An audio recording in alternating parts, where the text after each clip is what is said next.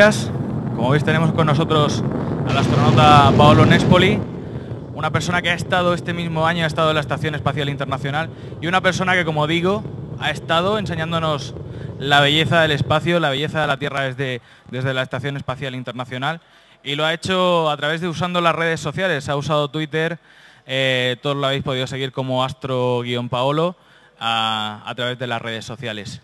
Quiero darle las gracias a Paolo Nespoli por estar aquí con nosotros y por enseñarnos de nuevo la belleza del espacio. Muchas gracias.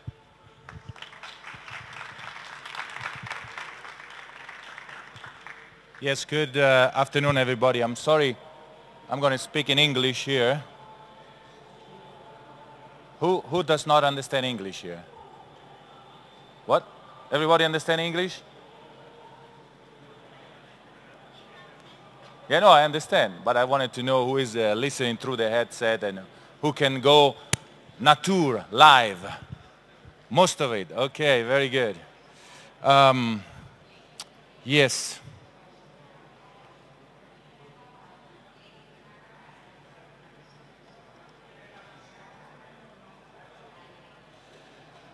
So we have about an hour, 55 minutes here.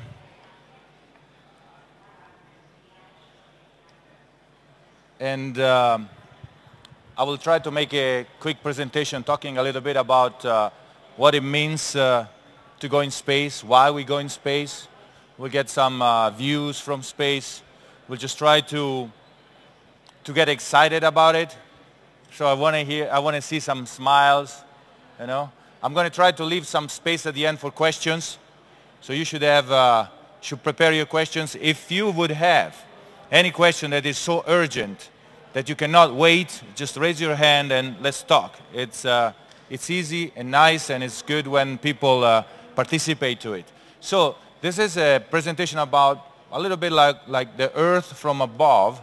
So the way why we go in space and why we bring the Earth outside the Earth. It's a kind of a weird concept here. And the subtitle is The Dream. So the dream of going in space. I was a child when I dreamed of going in space, and then eventually I was able to realize this dream. But you know, there are a lot of dreams, and we will talk about dreams and my suggestion to you on how to approach them. Am I talking good? Too fast? Is that okay? All right.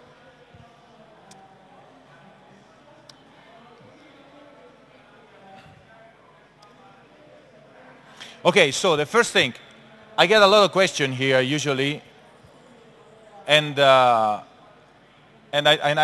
been asked always, why do we go in space? I mean, why don't we go on Earth? Why do we go up there? I mean, because there are some risks involved, there are a lot of costs. So, but why we go up there? And the reason is that because there and only there we can find some conditions, some environmental conditions that allow us to do something that we cannot do on Earth.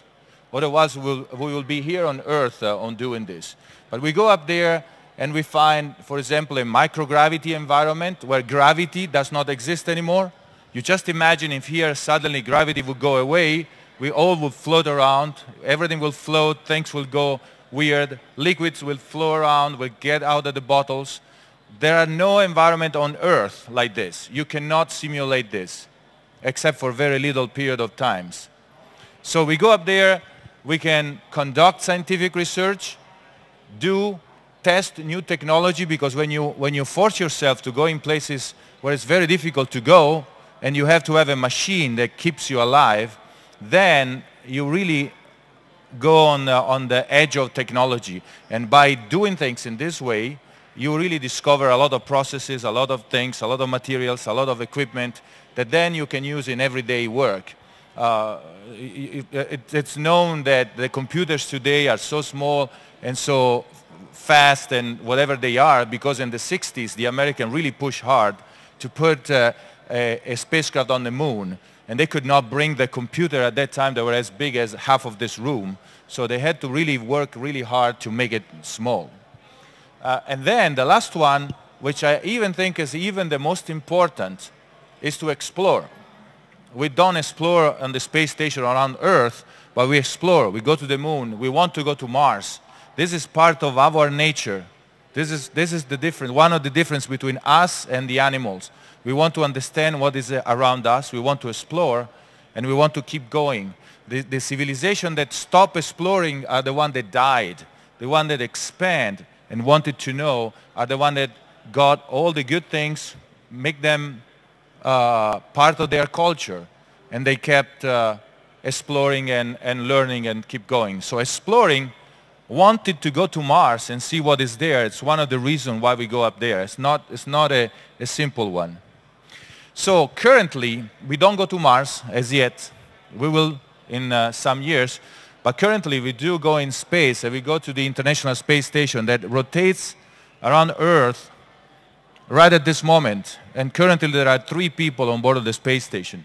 The altitude is about 400 kilometers, which is relatively low, but it's outside the atmosphere. We just want to have a microgravity environment. And if we would go higher, it would just cost more. If we go lower, we'll fall down on Earth. So we stay there, which is the minimum altitude that keeps us safe up there. We fly at 28,500 kilometers per hour, which is the orbital velocity of 400 kilometers.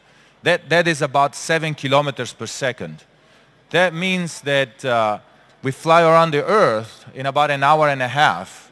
That means that every 40, 50 minutes, there is a sunset or a sunrise.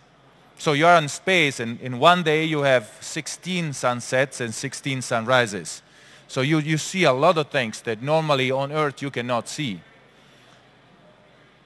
It's big. The space station inside is big. Do we have a laser pointer by chance? I forgot mine. But space station is big. You know, that structure up there, it's about the size of a football field. So a soccer field, so pretty big. The central part, it's pressurized. That part there. And thank you. This part here is pressurized. And those are modules that are about 10 meters in length and 5 meters in diameter. And the inside space is about 2 meters by 2. So there are these corridors with 2 meters by 2. And there is equipment everywhere on the sides, on the walls, as we do here on Earth, but also on the floor and on the deck. So you can work in any position there. So the space is like it's multiplied. And it's pretty big. And there are 4 partners that have built and maintained the space station, which is United States, Russia, Europe, Japan, and Canada. For Europe, the European Space Agency is taking care of this. And there are 9 countries in Europe that participate to this program. Oh, let's see. So normally in space we have a crew of 6 people, and it works in a way that you depart from Baikonur in Kazakhstan with a small Soyuz rocket. Now we don't use the shuttle anymore, so with a small Soyuz rocket that has 3 people. These 3 people go up, dock to the station, and up there are already 3 that have been there 3 months. Those guys are the senior crew, and you that come up is the junior crew. So when I came up, here I am, these 3 were the junior crew, and these 3 were the senior crew. So they were in charge of getting everything done, and we were just trying to learn. Because, you know, you go in space, and for the first month and a half, you really have to learn a lot of things, because you force yourself to do things the way you have been doing for the years that you've done it here on Earth. And sometimes you really try to do something and it doesn't work, or it's a lot of pain and a lot of effort. And then somebody shows you that in 0G you can do something completely different, in a different way, and it's very fast and quick, and it works. So after 4 months being up there, we became the senior crew, and 3 new guys came up. It's 1, 2, and 3, and these guys just landed 15 days ago. And now there is only 3 people up there, and they're waiting for the other 3 to go up, and they will come up in about 15 days. And as you saw from this picture, we see here, you know, Russian, American, Italian. So there is a multicultural environment up there. we mainly speak English, but if you go to the Russian side, you actually speak Russian. And we do have control centers located in Houston, that's the main, but there is one in Moscow. Then there is one in Munich that checks or controls the European module. There is one in Tsukuba in Japan. So you get to talk to all these various centers during the day, depend when you do experiments. This is a pictures taken in Baikonur just before the morning of the launch, or the morning before the launch. The rocket, this is the rocket, the capsule is just this little thing here. And this is the same launch pad that Yuri Gagarin used 50 years ago. So it's really interesting how, you take off from this rocket in the middle of the night. We lift off at 1 o'clock in the night. And here you go. You start with a kind of a rough ride. The rocket gets, you lose all the rockets. The only thing that is left is this part here, which actually flies and then docks on the space station. By the way, do you know how long does it take from when you take off, when the rocket lift off to when you go to space? Any volunteer? 8 minutes. Haha. Isn't that a little? Is that too little, 8 minutes? Well, it's true. It's 8.5 minutes, more or less. But in 8.5 minutes, you do like 600 kilometers. So it's like going from Milan to Rome or from Madrid to Granada, I think. Well, how far away is Madrid to Granada? 600 kilometers? Huh? No? Okay. Whatever. Yes? Maybe? Something like that. So it's pretty fast. I mean, you go pretty fast up there. But then you stay 2 days actually in this little spacecraft like that, which is about like this. It's the back seat of a small car. And you're still there, you fly around the Earth, and you eventually catch up with the space station. I know that this picture was my spacecraft that we docked to the station. And I know it because if you look on this window, there is a little sign that I put up. And it says, hey guys, here we come, watch out. So I put it up there and they did not see it. But they heard us when we docked, bong. So here is the 3 guys that were already up there, 1, 2, 3, and well, one is missing. It's probably the guy who was taking the picture. And we 2 are the new guys. It was me. There was an American female astronaut, and you can see the hair, how the hair go wild in space. And then there is a Russian cosmonaut, which is probably taking the pictures here. I never noticed that one is missing here. This is part of what we call the Node 2, which has a lot of experiment and equipment, but also our sleep station. You see these cabins here? These are like telephone booths, more or less. And these are called private crew quarters. See, there are doors here. This is closed. This is open. And you see how, we can sleep on the ceiling, on the deck, on the sides. This is me, just got there a couple of days early. I'm trying to keep track of all my stuff. And here I am already confronted with the fact that when you unzip something, everything flows out, and then you're chasing everything down the spacecraft. You always lose something, and then it maybe find it, maybe not. Maybe, I lost a little camera once, and I was there looking for it because I really needed it. I could not find it for 15 days. And then one day, my American colleague came and said, hey, I found your camera. I said, where was it? Just floating around in the middle of the lab. Okay, here's a space for you. We got up there, it was just before Christmas, and the Russian actually surprised that. They put little gifts on our door. Nevertheless, the Russian Orthodox Christmas is 15 days later, so it was interesting. We woke up and we had these little gifts. So it's true, I can tell you, we saw Father Christmas or whatever it's called floating around, and they left gifts for there, and we tweeted too. Now, in space, when you stay for a long time, like 6 months, you need to do all the usual things. Eventually, the hair grow pretty long, and then and then the battery is finished. Actually, no, it's working, it's still going, so I don't know what happened here. And then you have to cut them. I would show you that there is a, what happened? A virus on the space station. I did not touch anything, I swear. It was not me.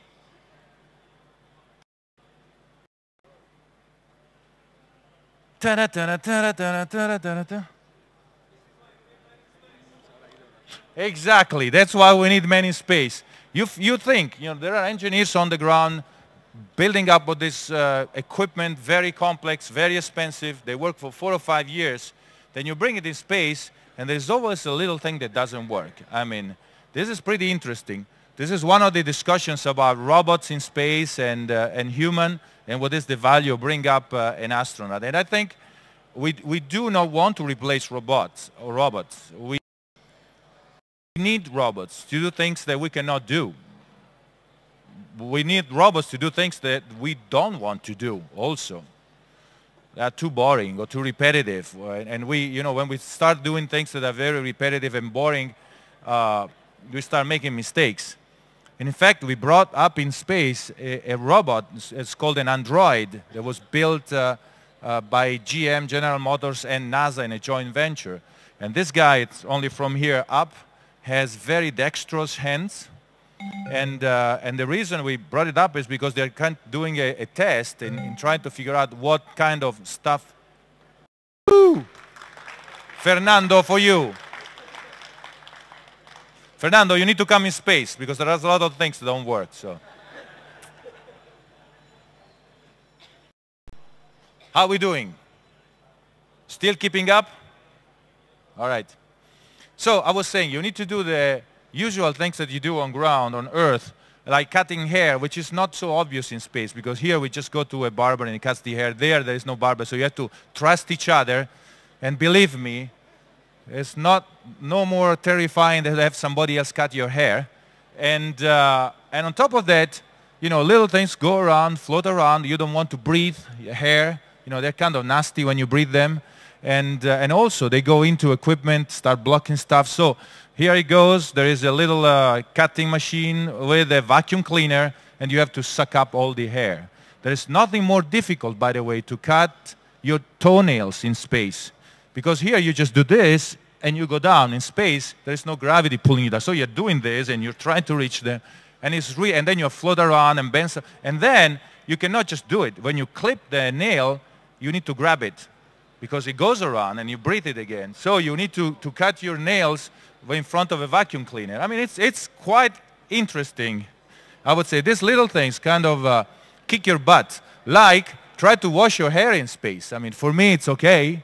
But for her, for Katie, every time it was quite a problem. First of all, you don't have that much shampoo. They just give you a little bottle, about, I think it's 150 milliliters of special shampoo, which you should put few drops in your hair. It's called dry shampoo because you put few drops, you just rub it around, and then you take a towel and dry up. Well, one of these bottles, they give it to you and they tell you it's for a month and a half, by the way. So she would use half of the bottle every time, then would use some more water, and also water is not so simple. And then you see drops of water floating around all over the place. So you need to be careful because then water goes around, and if ground sees you, then they get upset. So it's not so simple. By the way, she's inside the toilet. And if you look carefully, this thing here is where we usually pee. So if you need to pee, you need to turn on the toilet, which means a lot of people know that you are on the toilet. It looks like a jet aircraft starting. And then you take off, you remove this cover, and then you pee inside, and you try to make it so it goes in there. So we do recycle all the water, or all the urine in this case, because water is a very precious resource, and you cannot just bring it up and just throw it away. So we recycle it, as we recycle sweat. Sweat, it's a lot of, people don't think, but we sweat a lot of water or humidity, that gets into the atmosphere. Here you just open the window and it goes out. But imagine if you would take a shower in your bathroom with the door closed and everything gets damp, and you keep taking a shower and you keep the humidity in there. After a while, the humidity starts condensing. It's a lot of problems. So what we do there, we just have the air circulating very fast, goes into the environmental control and life support system, ECLES, and this system cools the air, takes the water or the sweat out, is thrown into the recycle system, takes away the carbon dioxide, cleans it, and then puts it back in the atmosphere so you can breathe it again. So contrary to what people think, the air in the space station is very fresh because it's continually circulated and continually cleaned. No comment about reusing the water all the time? No, I always get the water like, how can you drink each other pee? Well, it's not pee, it's clean first. And second, I always tell people that, what do you think? When you open the tap at your house, you get just fresh water coming from space or something? I bet that was drank by some dinosaur or a Roman gladiator some 100 years ago and gets back in circle. I mean, the difference is that we know the water because it's the quality of the water, but because it's controlled very, very often, while the one that you drink from your tap, I'm not quite sure sometimes what there is inside there. So, going to the next one, there is another thing that we really like to do. We really like to go on this guy here, which is called the cupola. By the way, a lot of these modules like this one were built in Italy. Italy has some kind of industrial capability of building these big modules, so even NASA and the European Space Agency gives contract to Italy to build these modules. This was built in Italy too. And there are 7 windows, so you can actually see the Earth. You go there, put your head down, and you see the Earth under passing by, which is really, really nice. It's one of the best places where we like to go, look down at Earth. I really like to go there, take pictures, and then send it down, tweet the pictures down. You can still see these pictures, by the way, if you go to Flickr. You call for Magistra, which is the name of the mission, or Paolo Nespoli, or Astro Paolo, whatever. You see the stream of these 500 pictures there with a lot of comments, very interesting. This is the cupola from inside when we use it from a technical reason. There is a robotic control station in there, and we move the robotic arm that is outside the station. We actually use it to move around modules and do some other things. Here we are actually moving a big Japanese cargo ship that just arrived on the station, and we are moving it around. Pretty interesting, by the way, because you really don't want to go there and smack into this guy, and then this guy starts tumbling around the sky. Then somebody needs to tell the Japanese, oops, sorry, we lost your spacecraft. Here is the spacecraft. It's about 10 meters long, 5 meters wide, weighs few tons. There is this part here gets connected to the station, and then you can get in. And this part is a pallet that we go grab. Where is it? Oh, here. We grab this part, pull out the pallet, and there is on it a lot of experiments and equipment that are then put around the station. So this is a very interesting supply spacecraft. Here we are at the cupola, having fun a little bit. Is Dmitry Kondratiev from Russia and myself using some cameras to look out and see few things. We saw a lot of things. I mean, we took as a expedition 26-27, we took 60,000 pictures, excluding the Russian one. I think they took another 30,000. And I personally took 24,000 pictures. These are some of the pictures there. So these are glacier. And if I'm not wrong, this picture here is from Patagonia in South America. This one, what is this one? What can it be? Spain? No? Huh? Polynesia? Close. It's actually the Caribbeans. So Barbados and the center of the Caribbeans. But it's very nice. I mean, this big Polynesia is very little. It's a big area. It's blue. It's really, really blue. What about this one? So at night, during the day, you really have a lot of difficulties to see cities. Some of the cities you can see, but not that many. But at night, you see all dark, and then you see the cities. So who knows? Who knows what this is? What? Huh? Florida. Yes, this is Florida in English. Florida in English, and no, this is good. It's good. What city is this? Miami. What, are you American or something? Florida? No, cannot be. Miami. Okay, what is this one? Cape Canaveral. What about this one? Tampa. Holy cow. What about this one? All right, I don't know either. Yeah, but this is Florida. Or Florida. What about this one? Dubai? Well, it's not quite Dubai, but it's close. It's actually Bahrain. But you know, these guys have a hunch on building artificial islands and then building buildings and houses and things like this. And it's really interesting. It's really, I like the fish idea here in the sea. But at the other side, you can see that we start making a difference on our Earth. You know, we start changing things. And if you think that these pictures, you know, you're talking about 50 kilometers, you start to see that the impact that we have on our planet is not so simple. I mean, we start, you know, modifying things on a large scale, not anymore at kilometer size or 100-meter size. What about this?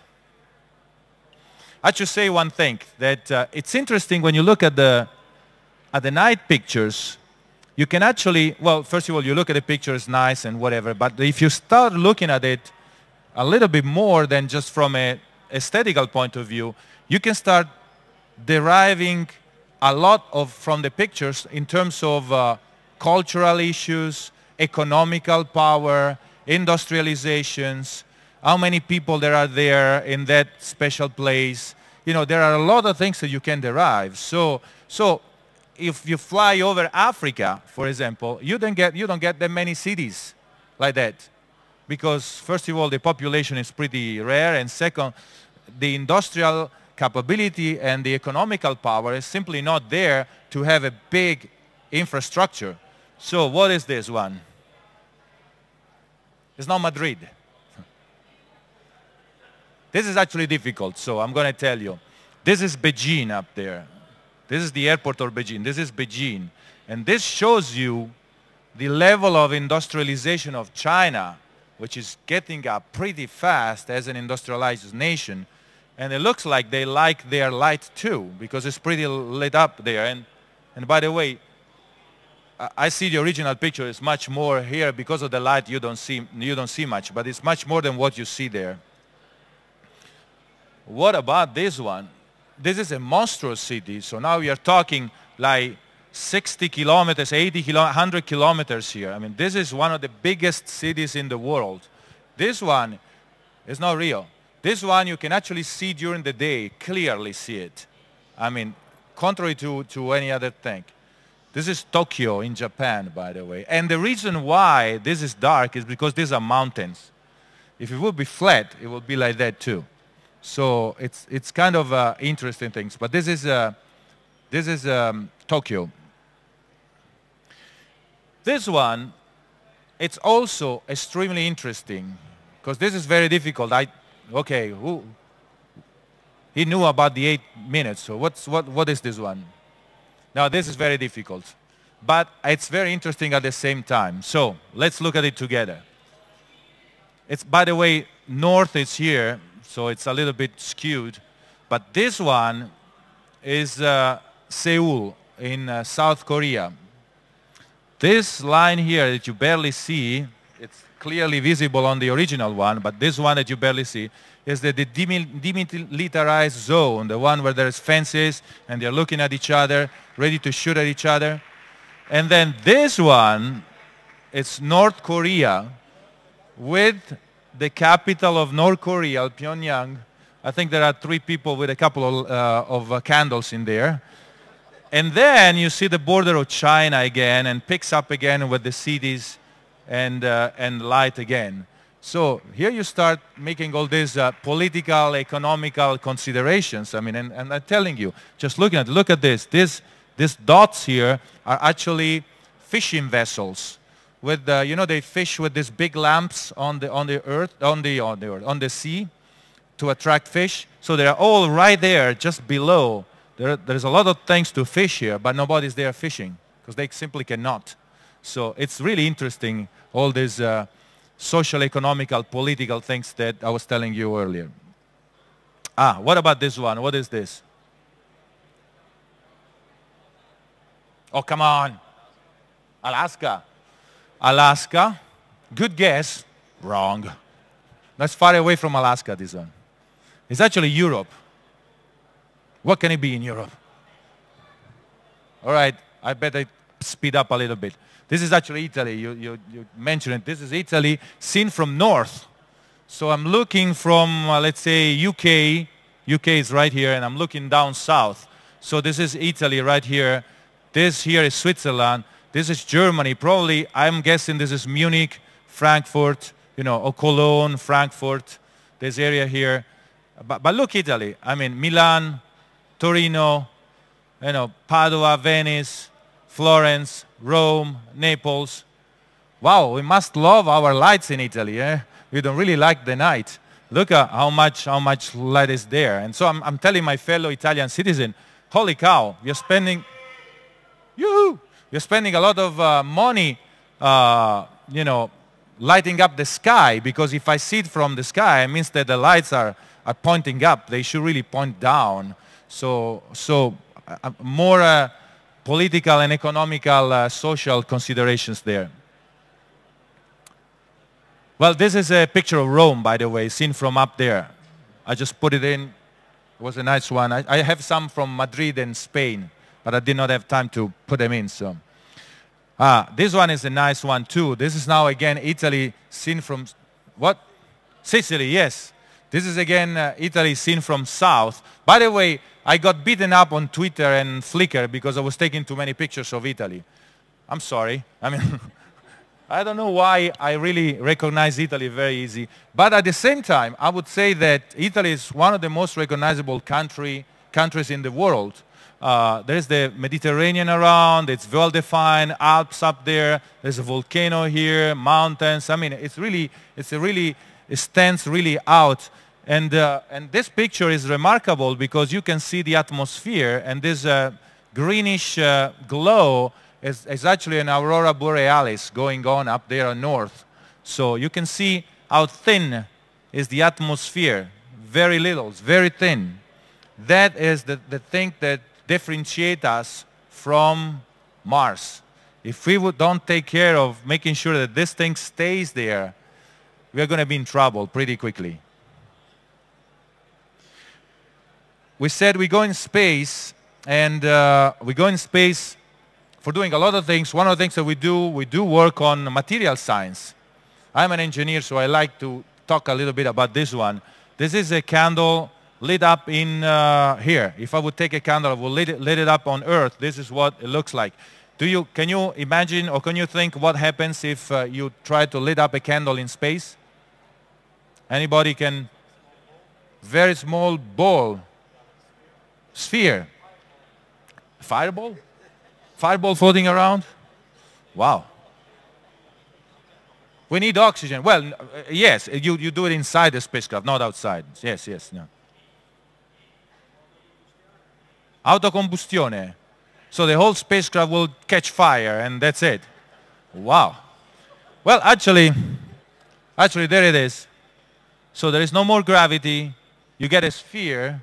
You get a sphere, well, small, I don't know. You get a sphere around. But look how blue it is. That means that the temperature of this is very low.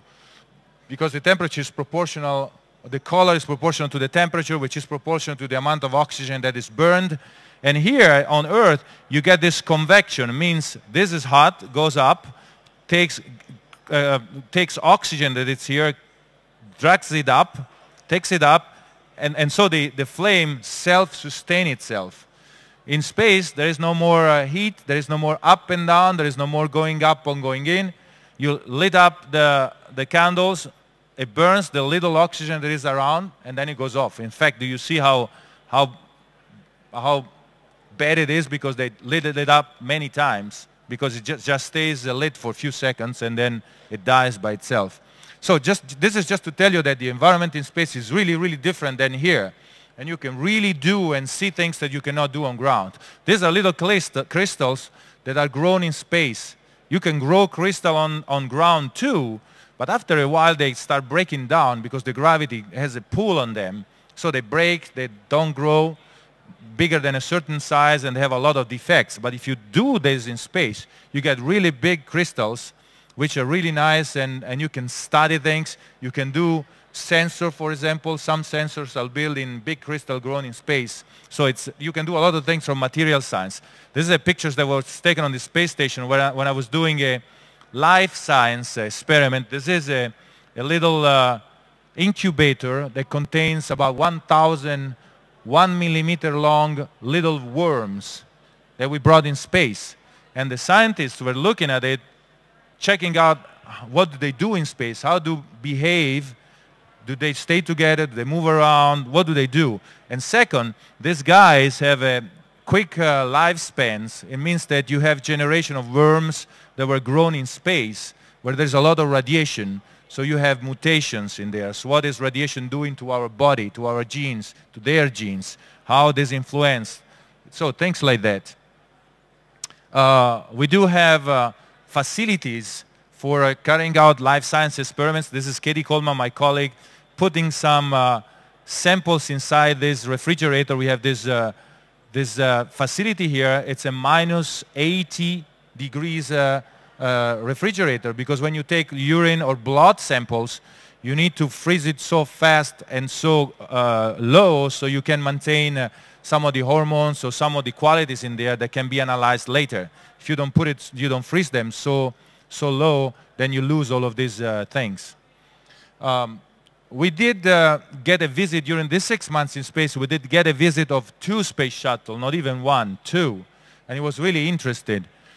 We did also a lot of things like we are in this thing. I'm checking my eye because they found out that in space the pressure inside the head increases because all the liquids come up, and it starts squeezing the brain and squeezes the optical nerve.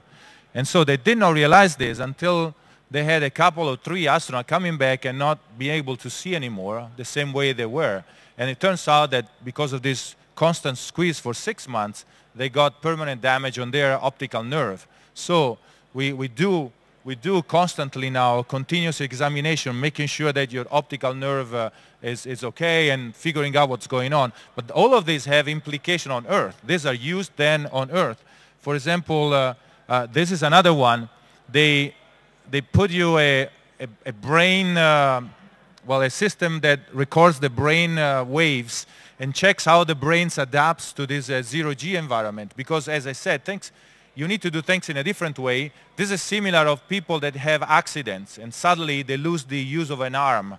They really need to rework their brain, rewire their brain so that they need to learn to do without an arm. And in space it's the same. You cannot walk anymore.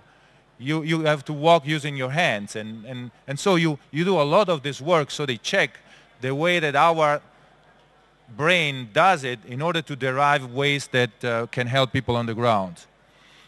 This is a few things on research and technology. This is a Russian EVA, extravehicular suit. It's actually a mini spacecraft that you put on. You wear a spacecraft, and then you go out and walk in space. If I find who called this walk, where you cannot walk, I mean, I don't know why they call it walk. You cannot walk. And on top of that, it's very exhaustive. It's like a marathon. So it's very, because you are 6 hours, 7, 8 hours inside that thing, it's really exhausting. This is another one, another experiment. It looks simple because there are these containers which have different shapes, and you can change the shape of the container using some instruments up here. And it's interesting how the liquid on Earth, you pour it into a glass and stays on the bottle. In space, you cannot pour into a glass. It won't stay there. So they find out that if you change the shape of the glass or the container, there are some shapes that actually work like a pump. The liquid will just go in one direction. And this is interesting because now you're building a pump without any working part, without energy, without nothing. The water just go there. And it's really interesting because in space, suppose you have a tank of a propeller for a rocket, and the propeller is all over the tank and you need to fire the engine, you have to go and look for it. But if you have a tank that throws the propellers in one direction, then you already done half of the job that now we need to do with complicated and equipment that breaks. And so this is also a lot of experiments. I know that for us it looks very weird, and I know Scott one day was moving, barely moving one of these things, and suddenly, and see the experimenters look at it, so he puts this down there and then turns on the camera, and the experiments are down, experimenters, the researchers are looking at it like this, and it was moving, and suddenly we hear, stop, stop, stop, don't do anything, don't do it. And apparently they saw something that they never saw before.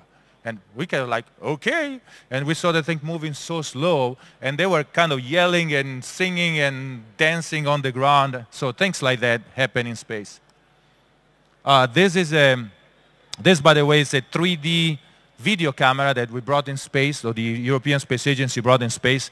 This one, it's a radiation sensors that senses radiation in 3 space, because in space, one thing that happens once in a while, you have one of these heavy particles that hit your eye, for example. So you're sitting there, poof, it's like a flash that goes out because it hits the retina, and they're trying to study, understand where they are coming from, what they are, and things like this.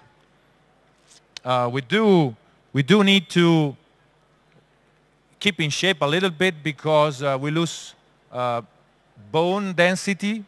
So in space, you go up, you are okay, and then suddenly you exhibit the same things that usually women at 70 years old exhibit, which is osteoporosis. So we go in space and we start losing the calcium on the bones really, really fast, almost 10 times as fast as the people on ground. So in order to kind of slow down this process, we actually do 2 hours of physical fitness per day. We use this treadmill or a cyclette, or kind of a space bicycle.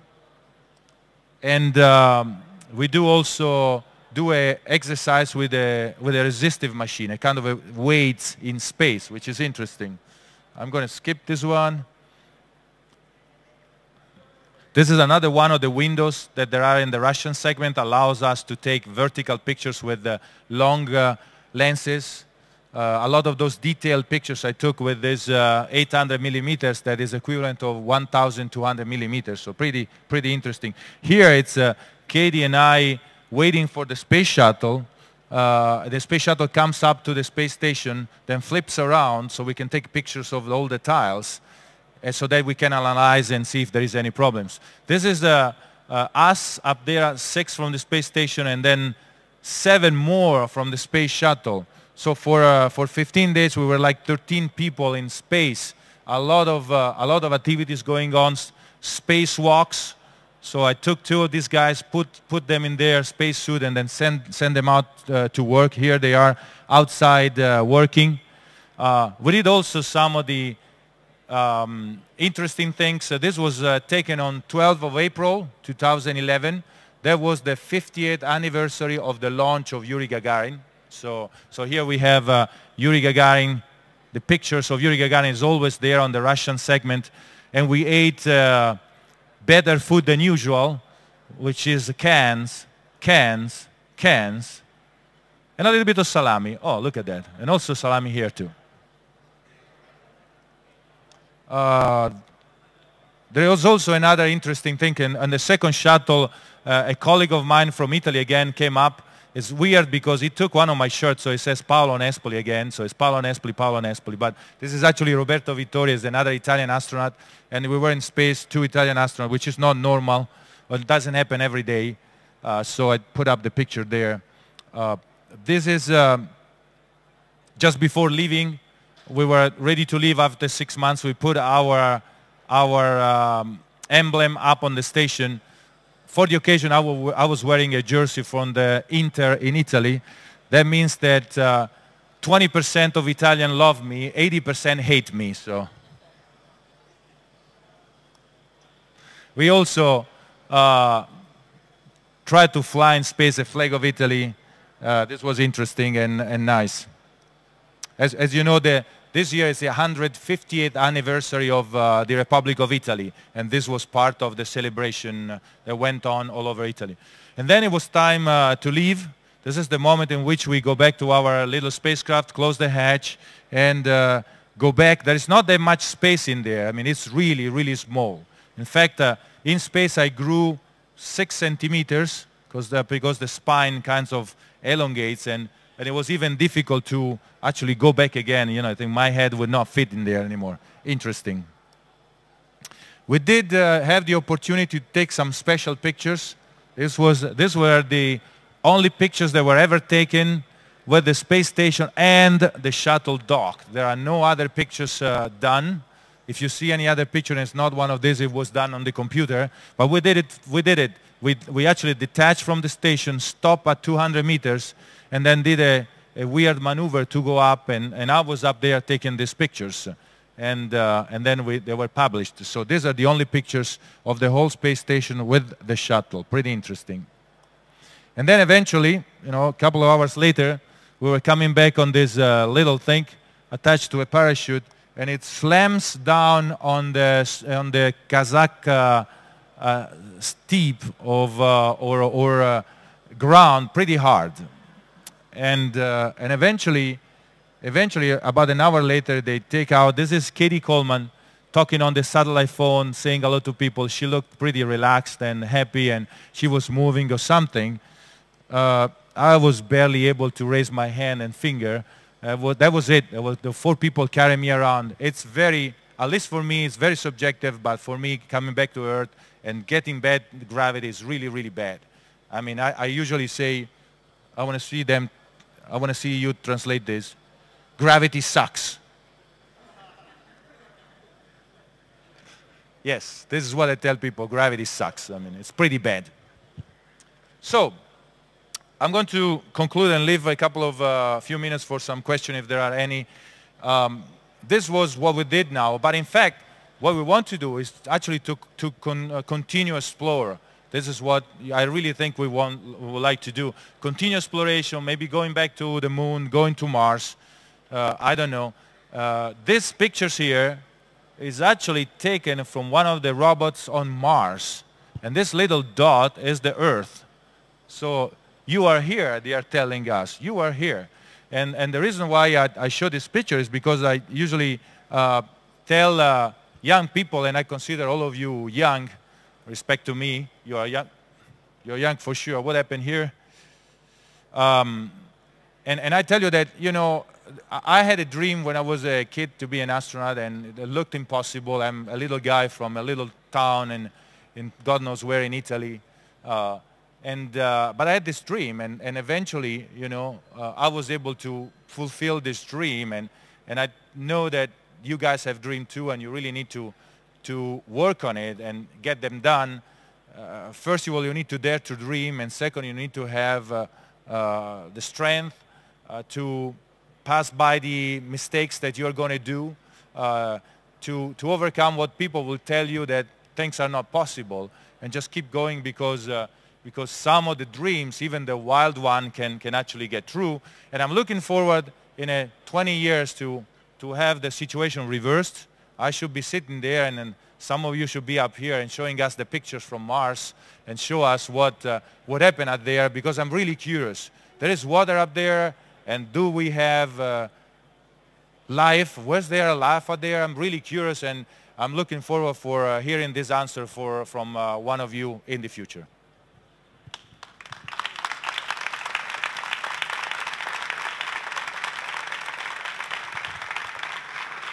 Where is my boss? Fernando, do we have time for questions? All right.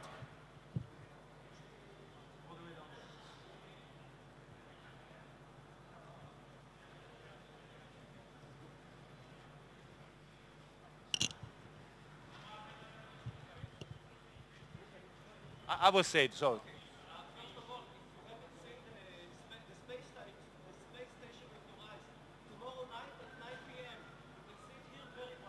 So tomorrow night, 9 p.m., the space station will be over there. Yeah. We'll actually fly over, and it's relatively easy to see it flying over. Right now, it's a pretty big object. It's a pretty big object, and you can go online on internet. It will tell you exactly when it will pass and the magnitude and the location. It's very nice to see, actually. Thank you for this.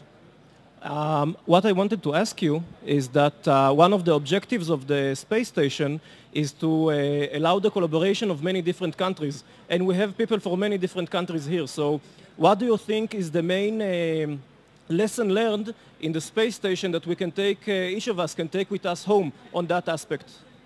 Well, yes, you already mentioned it. I mean, the space station is the result of international cooperation. I said it that there are United States and Russia. You know, in 1986, I went to the movie because I really wanted to see the sequel of 2001 Space Odyssey. And the other one was 2010 Space Odyssey. It came out in 1986. I really liked 2001, so I wanted to see 2010. I was sitting in the movie and I was looking at the space station. There were all these people around this table in a blue suit, very much like this one. And some of them had the American flag, some of them the Russian flag, some really had ESA, like this, written on it. And this was the space station as Stanley Kubrick thought of it in 1986, and I simply said, this is impossible. It will never happen. Guess what? In 2010, I'm sitting on the space station and I'm looking around the table, and this is what I see. So international cooperation, even between two enemies that have fought for years and years and years, is possible. I mean, the space station is one of the biggest, if is the biggest international cooperation program that has been done on Earth. It's the most challenging, technological, intense experiment. So the answer is, when we want, it's possible. And especially for space adventures or endeavors where costs, efforts, technology, it's so intense, if we want to go to Mars, we should actually go together. It's time that we stop thinking in terms of American, Russian, English, French, Italian, Spanish or something, and we start thinking as humans. So we should, as humans, go to Mars, and not, you know, to plant our nation flag, but to be there and put our human. Do we have an Earth flag? We don't. We should build the Earth flag. Wow, what an idea! Let's get the Earth flag going. That would be nice. Just a simple question: will you go again to space? The answer is maybe. No, actually, I don't know, because right now the flight opportunities are very little for European astronauts. We don't have the shuttle anymore. It's very complicated. There are few opportunities. We have few astronauts in Europe, but we still have some young astronauts that never flew. So the answer is I don't really know. I learned that in space, you never say, you never know what is happening tomorrow. I've seen people come and thinking they're going to fly immediately and wait 10 years, 9. Or people coming and they were told you're never going to fly, and then in rapid sequence they've flown, all of them in the next 3 years. So the real answer is maybe. But I would like to go. If I would have the opportunity and possibility, you know, when they told me, okay, you're going to fly in space for 6 months, I was like, 6 months? Are you out of your mind? Don't you have a shuttle mission, 15 days, I'm done? Nope, 6 months. Okay. And I have to tell you that 6 months is pretty good because you get used to learning space. It really becomes your house. And really you're able to do things that you're not able later. In fact, I got all the way to 5 months and then realized that I'm leaving in 15 days and I still have so many things to do that, you know, you start rushing, and you're rushing all the time. So I would like to go again. If I would have the opportunities, yes, I would like to go. It's a magic, I conclude saying it's a magic place because of the microgravity environment, because the way you can look down at Earth. And I really wish that everybody could go, and we are going there. I mean, there are now companies that are building spacecraft to carry tourists in space. It's going to be expensive for the first years, but then it will go down, I guess. And I'm just thinking, think about having a hotel in space, going on vacation in space, going on a honeymoon in space. So finally we can answer, do we have sex in space or not? I mean, do all of this. I think this is what we want to do, and we should really go there.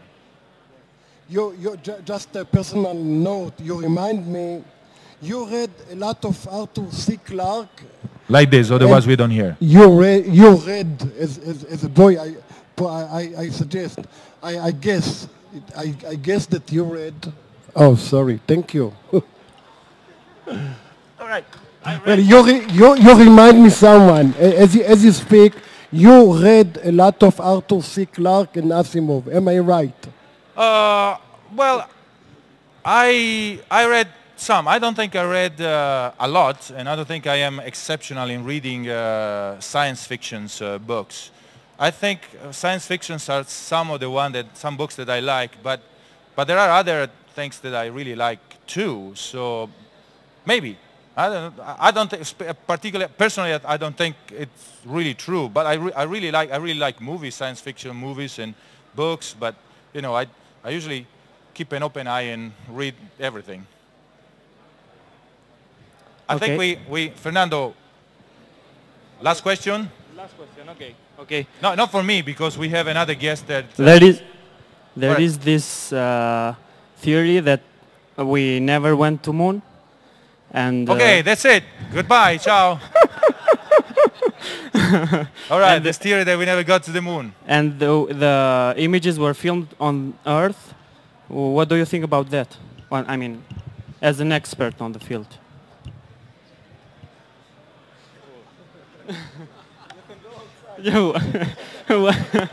I really hate this question. I'm sorry. And the reason, no, it's okay. I'm joking a little bit. The reason why I don't like this question is because, and it's not your case, I see your face, it's not your case. But most of the people that ask me this question, they are not really interested on the answer. And because it doesn't matter what I say, they are always going to find the reason why they are right and I'm wrong. So my answer is that I am convinced that the Americans went to the moon in the 1960s. I am personally convinced. I do not have real proofs. I was not up there. I can tell you that there is a space station and you are floating in zero G. That I can tell you. But I was not on the moon. I was not there. I was about this high when that happened. So I don't know. But for all I've seen, for all I have experienced, and I've been working at NASA now in Houston and I come from Houston now for 16 years, I can assure you that this happened. All these little stories about the flag, not the flag, and all these things. I mean, yeah, you can go there and look at some of this, but I think these people are ignoring 1 million more other things that go in the other way, and there is always something weird that you cannot prove or you cannot something. For example, I really got upset after my first space flight. I saw a cover of a magazine that ESA, the European Space Agency, published, and it was talking about my flight. And the cover, there was a picture of the space station that it said was taken from the shuttle when we left. So I was looking at this picture and I thought, there's something wrong here. There's something wrong and I don't understand what it is. And I looked at it, and then suddenly I realized that the space station was upside down. And then I said, how is it possible? I mean, that means that picture is not real.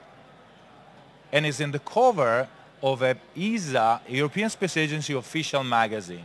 So I called our headquarters in Paris. I managed to reach the editor of that magazine and said, okay, can you tell me where these pictures come from? Ah, blah, blah, blah, blah. So to make a long story short, one of the photographers thought that it would be better for the light, for whatever, because of the orientation, because of whatever, if we flip the station. And he just took it and flipped it, and then published it, and nobody paid attention. Now, I'm pretty sure that in 50 years, somebody will pick up that magazine and say, ha-ha, look at that. See, that's wrong. This is a proof that we're never on the space station, and they fabricated this. So I don't know. I don't have an answer on these flag things and whatever. There are very little things, though. I went and looked myself. There are very little things. There are many, many, many other things that, to me, are much more heavy proof that they were up there. But again, I can only tell you this is my feeling and what I believe. Each one of us is like a religion. Do we believe in God? This is the same. Do you believe in God on the moon or not? Well, you have to make it out. This is science. Yeah, well, yes. Thank you. So do you believe they went on the moon or not? Well, I don't know. I don't know. Okay. I have not decided on one part. Okay, but I tell you, I mean, I really firmly believe that that we went since you're already here and then I close, as I can tell you, because I always get this question, we never met any alien form, nor there are aliens somewhere in the United States hidden. This is my things. You know, nevertheless, what people think. Now, the question is, do I believe there are aliens? And my answer is yes. I really believe that somewhere on the universe there are some other form of life. If you look, do you know how many stars there are in the universe? I don't know. Billions. Because the number is so long that, but somebody, an astrophysic, told me, well, you should imagine if you take a hand and you put it into the sand when you're at the beach, and you look at the sand, or the little grains, there are more stars in the universe of all the grains of sand and all the beaches and the whole world.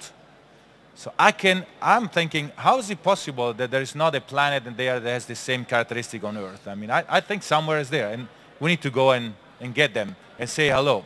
And if I would have seen it, I would have said that. I was the one that saw them. Sorry, I didn't. All right, thank you very much. Thank you.